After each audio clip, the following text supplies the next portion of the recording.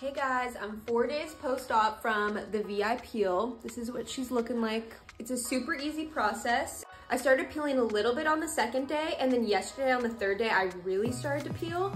Make sure if you start peeling, don't pull the peeling, just take scissors and kind of cut it off if the parts are getting super long. It's a super easy process, and when you download the app, you'll click on what day you're on, and it's gonna give you direct steps on what to do in the morning and at night. So it's super easy, you just have to follow these directions.